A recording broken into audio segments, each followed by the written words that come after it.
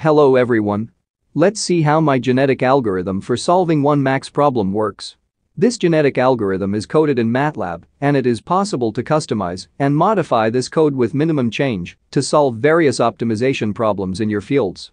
No need to build this kind of Matlab code of genetic algorithm from scratch because it's very time consuming. Updating, customizing, and/or modifying this genetic algorithm to solve new optimization problems in your fields should be used. This video is made to respond to a request by one of our viewers, as shown in an email below. By the way, if you have any suggestions, please let me know by leaving a comment or sending me an email. I really appreciate that.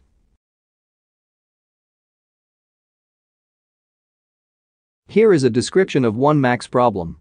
One max problem is a simple optimization problem in which we need to find the binary string of a given length that maximizes the sum of its digits. Please see how we calculate the objective function of the one max problem with a size of 5 in this example. It should be noted that the complexity of one max problem depends on the size of the problem, which means that the larger size of the problem, more difficult to find the optimal solution. Based on my research, in terms of the number of journal articles, genetic algorithm is the most popular stochastic optimization algorithm in all 18 different research fields, as indicated in this table. Do you believe that?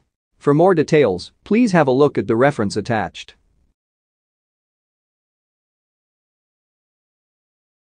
Here is a general structure of a genetic algorithm.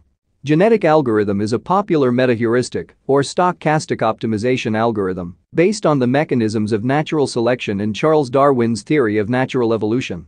Genetic algorithm was first introduced by Holland in 1975, and now it is still very popular in various research community. Genetic algorithm starts with an initial set of random solutions, which is called population. Each individual in the population is called a chromosome, representing a solution to the problem at hand. The chromosomes evolve through successive iterations, called generations.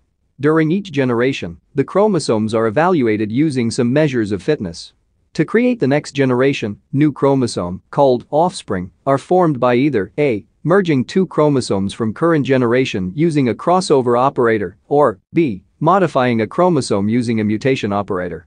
A new generation is formed by A. selecting, according to the fitness values, some of the parents and offspring, and B. rejecting others so as to keep the population size constant. Fitter chromosomes have higher probabilities of being selected.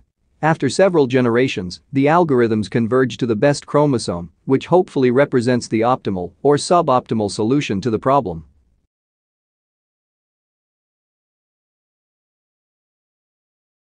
Chromosome representing a potential solution to one max problem is very simple, it is just a binary string.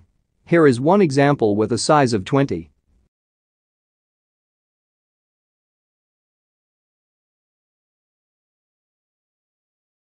Here is a main program of my genetic algorithm in Matlab. Let's see how it works.